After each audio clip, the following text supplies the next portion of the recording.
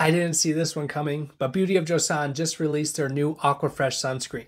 But how does it compare to the original, which I'm already such a huge fan of? Hi, I'm Scott Walter and I'm a board certified dermatologist, and I'm a huge fan of Korean sunscreens.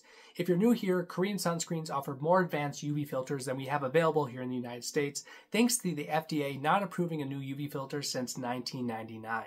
So what's that mean? The filters abroad allow for more advanced formulas, which make them much easier to wear on a daily basis. They don't sting your eyes, they don't smell like sunscreen.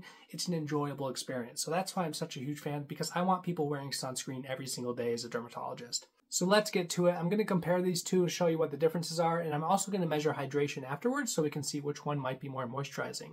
Let's start with a brief recap of the original. The notable ingredients here include green tea, ginseng root extract, vitamin E, niacinamide, and fermented rice. It has a creamy but lightweight texture that rubs in clear and leaves a nice dewy finish. What's always stood out about this one compared to others is that it's quite moisturizing, so it's great for winter even though I wear it year round. But how does it compare to the new Aqua Fresh? From an ingredients perspective, the Aqua Fresh also has fermented rice, probiotics, and green tea, but adds soothing panthenol, ferulic acid, and hyaluronic acid. It doesn't have niacinamide. But what's really different is the texture. It's lighter weight and provides a slightly more matte finish compared to the OG. I think you might like this one more if you thought the original was too moisturizing or if you have oily skin. Honestly, you can't go wrong with either. And my hydration measurements show that the original beat out the Aqua Fresh 46 to 38, but still both moisturizing.